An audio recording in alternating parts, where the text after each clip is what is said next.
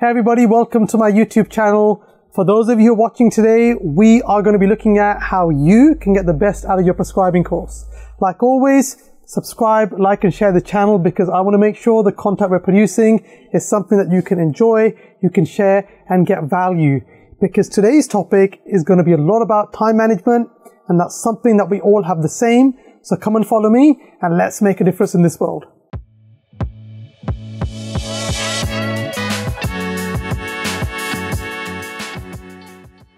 To make sure that we don't forget everything that I intend to cover, I've got this beautiful friend of mine. You probably can't read it and I don't expect you to read it, but this is going to make sure that we stay on track. And the video today is all about making sure you can get the best out of your prescribing course. Because there's one thing going into something without preparation, and there's one thing when you're absolutely prepared. And I always make reference to my colleague, my friend, I was going to say lover, I don't know if he's my lover, but my friend, my colleague Farouk. And he's always telling me that before you do anything, please make sure you prepare. And it's the same journey. Everything we're talking about is going to be exactly this, and that is how do you prepare for this prescribing course? We're going to be talking about two things, and each topic is going to get broken down into separate subsections.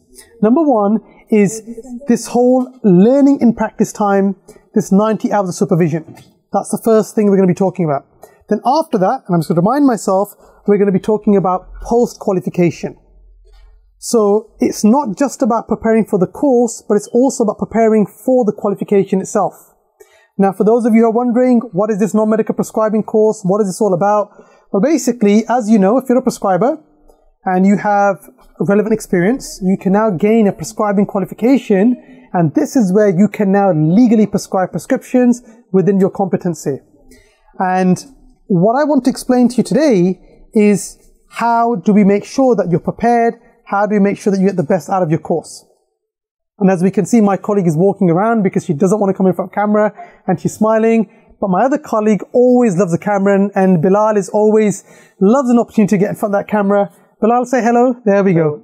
Fantastic. He's happy. We'll keep him busy. So let's get back to it. Let's talk about the course requirements first. Number one, in order to get the best out of this course, you've got to understand the course structure. Let me say that again. In order to get the best out of this course, you must understand the course structure. And there's certain elements of the course structure which need to be prepared in advance. First of all, it's your learning in practice time. Some of you might know this as 90 hours of supervision. Number two, and let's have a look, we have essay writing. Because remember, this is an academic qualification. So there is going to be some form of academic assessment. And here, some universities have this requirement for you to write an essay and so on. Number three, we have this portfolio. For those of you who don't know, or for those of you who don't know what a portfolio is, it's essentially demonstrating everything you've done in that time. So you're writing down, I did this, and this is what I learned, this is what I've improved on, this is what I need to improve. So that can be thought of as the evidence that you really managed to do what you were supposed to do within the course itself. Then we have certain reflections. And for those of you who don't know what reflections are, that's essentially what you're doing every single day. Imagine you're going out with your wife or your colleague for dinner, and you're now reflecting on how that dinner went. How did you do in the dinner? Well, not how did you do, how did you feel about the dinner? How was the preparation for the dinner? Did you enjoy the dinner? This is all about reflecting how things went. And as a prescriber, we do that all the time. How did you feel about that prescribing? Did you diagnose it properly? Did you feel anxious? Did you feel you managed to give value to your patient? So this is what the universities want you to do, is to be able to reflect. And you're doing it all the time. Even when you're watching this video, you're reflecting. Did I waste my time watching Faheem? Or did I get value out of watching this video today? So you're reflecting all the time. And then we're going to talk about presentation, because again, the universities will expect you to deliver a presentation. So you have to prepare for that. And I'm stood in front of you today. It's taken time to be able to present like this. It's not something that's happened one day, it's taken practice. So even when you're delivering your presentations, there is an element of practice that has to be done, and we'll be talking about all of that. Then we'll talk about the post-qualification, and that is what happens once you've got your qualification. So you've got this piece of paper that says that you can, well, it doesn't say on this, but let's say it said I can legally prescribe. Then we've got to think about what do you do afterwards? How do you make sure that you're still learning? How do you make sure that you're safe? How do you make sure that you can utilize the qualification itself? And we'll touch on that briefly later on. the first thing that I'd like to touch on is this learning in practice. So what the GPHC says, for you to gain this qualification, you need to do sufficient learning in practice. And the number is 90 hours. So you have to complete 90 hours of supervision with a designated prescribing practitioner. And for those of you who are struggling to find a supervisor, get in touch with us at Medlearn. We are more than happy to help you, and we're happy to take you on that journey so you can get the best out of your course. But in this 90 hours of supervision, essentially what you're doing is you're making sure that the training that you have, you can put in practice. Now, you've got my colleague here, Zushama, who's essentially, let's say, dispensing some medicine. And let's say I teach her how to dispense some medicine. Zushama, you can say hello to the camera. Hello. There you go, she's happy. The learning and practice will be observing her to make sure she's doing it properly, giving her feedback to make sure she's doing it properly. That's what learning and practice is. So imagine you as a prescriber, and you've chosen an area, and your area might be that I will practice on prescribing for UTIs. You have to demonstrate to the university that you're safe in doing this, because the university course is not designed to teach you clinical skills. Very important to remember that the university course is not designed to teach you clinical skills. The university course is designed to make sure that you have the skills and you can safely prescribe. Let me repeat that again. For all of you who are watching this video today, and you're thinking that once I've enrolled on a course, I will get taught everything by university, that is a big, big cross. The university course is designed to make sure that what you're saying, that you're competent, that you are competent. That's what the university course is designed. And the learning in practice is essentially demonstrating that everything that you're saying is true. What's going to happen in this time? Number one, you're going to be sitting with your doctor. Your doctor should be ensuring that you're getting enough supervision. So let's say we pick a topic like hypertension. What should happen in your learning in practice is you should watch the doctor diagnose a patient with hypertension, watch the doctor treat a patient with hypertension, watch the doctor follow up a patient with hypertension, and once that's happened, we reverse the roles, where you will be doing the action and the other person or the supervisor will now be supervising. You will be diagnosing, you will be treating, you will be managing, you will be referring, you will be doing the follow-up. This is the learning in practice. So what you should be thinking from here is, wait a second, in order for me to get the best out of the learning in practice, I need to have some core underlying or underpinning knowledge. That is, you should know how you take a history. Number one. Number two, you should know how to undertake a physical examination. So let's touch on this first. Before you do your learning in practice, you should know how you take a thorough history. And for those of you who don't know what a history is, that's essentially gathering information from the doctor itself. Let's repeat that. For those of you who don't know what a history is, that is you gathering information from the patient. Let's say I have a patient who presents with shortness of breath. I need to be able to make sure that I can gather that information from the patient to make that diagnosis.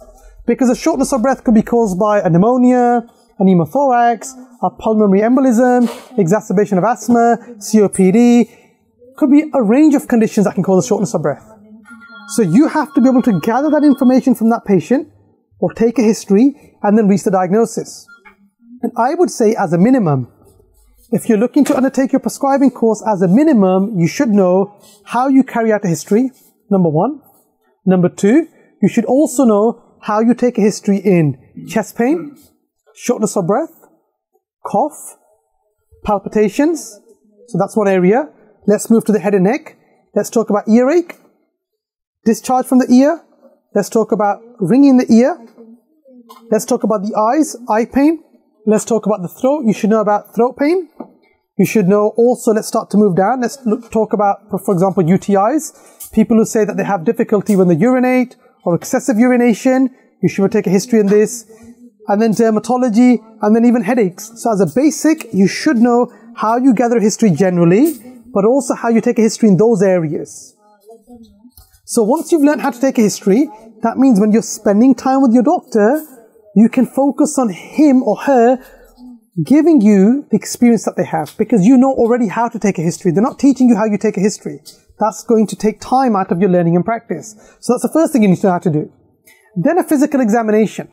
So you should know how to assess various body systems. For example, head and neck, respiratory, abdominal, cardiovascular, peripheral vascular, musculoskeleton, neuro, and so on. So again, it's very, very important that you can undertake this physical examination, because when we talk about reaching a diagnosis, we have to know what? We have to know the signs and symptoms, and they could be just something that we gather from the patient, but you also have to know what you find on examination. And if you don't have that ability to take a history or to examine, how will you reach the diagnosis? So these are the two things that you must practice before you do your course. Some of you might say, well, Faheem, where do I get that practice from? Again, if you're unsure, get in touch and I can advise you. My colleague can help you. At Medlearn, we're more than happy to help you and give you advice. Now, for those of you who are thinking, well, actually, I'm already on a course or I have a place on the course, what do I do? Then make sure you have that conversation with your doctor and identify this as a learning need. That I need to learn how to take a history, I need to learn how to examine. For those of you who would like a book, I would say History Taking Bates is a good book. So go onto Google, type in Bates Clinical History Taking Physical Examination. Definitely worth a look. Another book will be by MacLeod's or MacLeod's, I don't know how you pronounce it properly. Again, History Taking Physical Examination is there. So they're good two books that you can have a look at for your history taking and physical examination. And there's also some good videos online as well that you can have a look at, which can certainly help you. And at Medlearn, we've also got a range of courses that can help you get up to scratch with your history taking and your physical examination. Now, you know how to take a history. You know how to examine.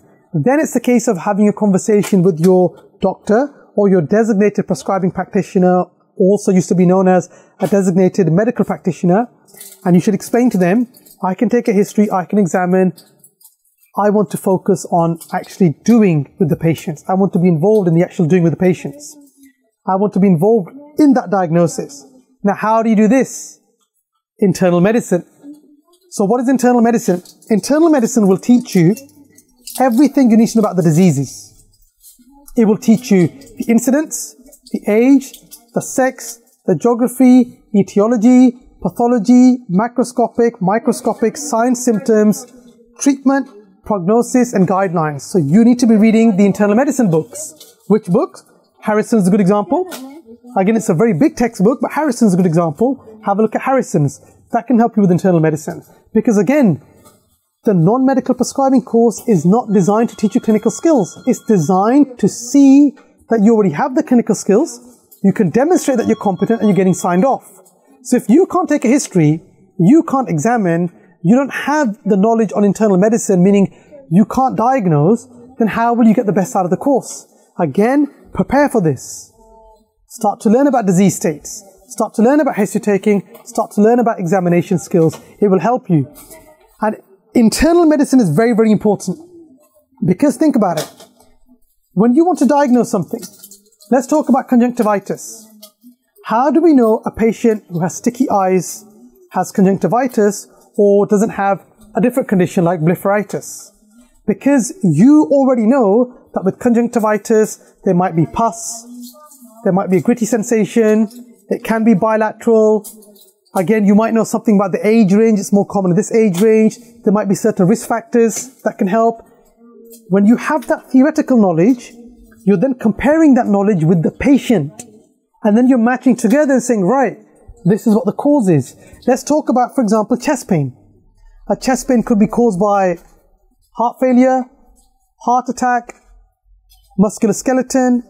It could be a range of other things. For example, even something like GORD or abdominal can cause chest pain. How do you then know that the chest pain is a heart attack? Because you know, if you're having a heart attack, you might have severe pain. The pain may be worse when you exercise. You might have someone who's now sweating and is showing signs of severe pain. They might have a family history of heart attacks. How do you differentiate that with someone who's having abdominal pain or just reflux? Because the reflux may happen when you eat food, heavy meals, stress, but it's not there all the time. That's why you can now compare the heart attack. You can compare the heart attack. You can also compare the abdominal pain or the reflux. And someone behind me is making faces. I'm not too sure why. She's trying to put me off on my video. And you can make that face. Let's have a look at that face you made. You don't want to make that face now? But she's not making face now. But she was making, both of these two actually, both of them, now you're both not turning around. We're making faces. Yes, you're looking innocent, but you were making a face as well. I don't know why they're making faces, but they're trying to put me off. Let's get back to the topic itself. Internal medicine. And Bilal is smiling as well, so they're all having a good time, which is great. But the internal medicine point was, in order for you to reach a diagnosis, you have to know your theory. And internal medicine, which is Harrison's, will help you with that because it will give you the theory. And then you're taking a history and you're comparing and contrasting to find the patient's story. So that's the preparation that you have to do. Because then, imagine this. You can take a history, you can examine, and you know your internal medicine. Imagine the time you're spending with the doctor now. He's just observing you. He just sat there like this. And he's watching you take a history. He's watching you examine. He's watching you explaining to him that this could be a pneumothorax. This could be a heart attack. This could be costochondritis or whatever it might be. And this is why I think it's a pneumothorax. This is why I think it's not this. Doctor, what do you think? Have I missed anything? Now that is beautiful. That is absolutely beautiful. And that's the level you want to get to, because only then can you extract the information from your supervisor. That's why the preparation is key. And you might be like, Faheem, that's a lot to learn. That is true. But that's why you're on a journey. That means on a journey you go forward and back. But ultimately, the vector is moving forward. You're always going to keep moving forward. And remember, in life, the key thing is to push yourself, make a difference in not only your lives and everybody else's life, but always, always move forward and stay positive. Life is too short. Man has gone onto the moon. The non-medical prescribing course is not difficult. So don't worry about that too much. Now, once you've done the learning and practice, essay writing. And I get a lot of students get in touch who really panic about essay writing. And we've had requests from some people say, could you write your essays for me? And I'm laughing because I was like, I probably could write your essay for you, but it's not something I really want to do. And it's like, you need to prepare for this, but it's not your fault, because for some of you who are undertaking this course, you may have been qualified for 7 years, 8 years, 9 years. You've not done academic work, and we can forget how to write an essay. So again, I would say, and I've put some points down with your essay writing. Number one, I'm not getting paid by Grammarly, but I think you should have access to Grammarly if you can. Okay, I don't know what happened with my colleague right there, but he was pressing something on his iPhone, and that really put me off. But let's get back to it again. Let's talk about essay writing here. So, a lot of you get in touch and say, Faheem, could you write your essays for me? Could you check my spelling for me? I don't have to do this. You can get your spelling and grammar checked by Grammarly. So have a look at Grammarly. There's a free version that will help you to make sure that your essay writing is good. So Grammarly is important. Secondly, I would say, in order to get the best at your essay writing, is read. Plenty of reading. You must read all the time. And I'm always telling my colleagues, what do I say? Read. Always read and study. So it's really important to make sure that you're reading and studying all the time. That will help with your essay writing. That will improve your English. So make sure you're reading all the time. Do you have a book that you can recommend? Any book? Okay, so apparently when she reads, she sleeps. So that's no use. So, Teja, do you like reading books? Not really. No? Look at that. Bilal, do you like reading books? Sometimes. Okay, good. Sometimes. But as you can see, Farooq, do you like reading books? Farooq loves reading books. In actual fact, Farooq was the one who actually explained to me that you need to read more. There's one thing watching, and there's one thing listening, but reading is amazing, and it will help you with your essay writing and English and so on. So make sure that you're reading all the time. So that's really important. So to improve on your essay writing, number one, Grammarly. Number two, make sure that you're reading. That will help with your essay writing. And also, the universities have plenty of support, a support structure in place. They have libraries in place that can really help you, because some of you struggle with referencing. Again, YouTube has plenty of information on referencing, so make sure that you're up to scratch with your referencing and essay writing, because that will help you. And if you're unsure, speak with the universities. They have plenty of areas that can help you with the university courses itself and this whole academic area. So Grammarly, reading books, essay writing, get in touch with the university. Keep that in mind. And then it's your portfolio. Your portfolio is essentially where you are mapping yourself against the Royal Pharmaceutical Society Prescribing Competency Framework. All this is you have a standard. For example, Farouk has set a standard for me. He said, look, Faheem, if you're going to be in front of the camera, I need you to make sure that you're positive. I need you to look a certain way. And I remember about a year ago, he said, mate, you need to lose weight because I'm not happy with you being on the camera the way you are. That's the standard that he's set. I have to make sure that I map myself against the standard. So that would mean that I have to look a certain way. I have to demonstrate that. Same thing with you as a prescriber. Some of the competency framework might be making sure that you are always learning all the time, up to date. You have to be able to demonstrate that you're doing that. How do you do that? You'd say, well, actually, I've subscribed to certain articles, journals, I'm attending certain CPD sessions. So that's really, really important. That's how you map yourself against. Maybe one of the framework requirements might be that you can undertake a thorough history. How do you map yourself? Well, you'll say, actually, I've demonstrated to my designated prescribing practitioner that I can take a history. I've developed a document that demonstrates how I take a history. I have videos showing me taking an examination. So the mapping and portfolio is really, really important. So in preparation, please, number one, visit an article that I did that is about the Royal Pharmaceutical Society competency framework and how to map yourself. And number two, read the framework itself. Get in touch or speak with the university to explain to you how you can map yourself. So portfolio is going to be important. Now, let's briefly recap what we've discussed. Number one, what we've discussed, we've spoken about the course requirements. We've spoken about 90 hours supervision. We've spoken about essay writing. We've spoken about your portfolio. Then we have reflections. And this is something that I really struggle with because you need to be able to critically think and you need to be able to undertake reflections. And a lot of students don't know what critical thinking is and reflective writing is. But I will give you a website, and I wrote it down, which I think you should visit. It's called, and exactly what is it? caringpractitioner.co.uk and / critical thinking. Search it on Google, you'll find it. If you can't, I'll try to leave it in the area below on YouTube. I don't know what it's called, in the comment section or in the description. I'll leave that link there. Have a look at that. That will explain to you exactly how to critically think, reflective writing, because the universities will expect you to do this in that set manner. And at this point, I want to thank my colleague, my mentor, Lizzie Mills, and she actually showed me in terms of a very beautiful website that can help me because I struggle as well. So thank you, Lizzie, if you're watching this, really appreciate this. Thank you very much for sharing that piece of writing. So I've explained to you about reflective writing. Now let's talk about the presentation. The last piece is your presentation. How do you deliver a presentation? Number one, know your topic very well. So if it's hypertension, make sure you know hypertension very well. If it's a UTI, make sure you know your UTI very well. If it's diabetes, know your diabetes very well. Number two, make sure that you speak with the university and find out what their marking criteria is. Ask them for their marking criteria,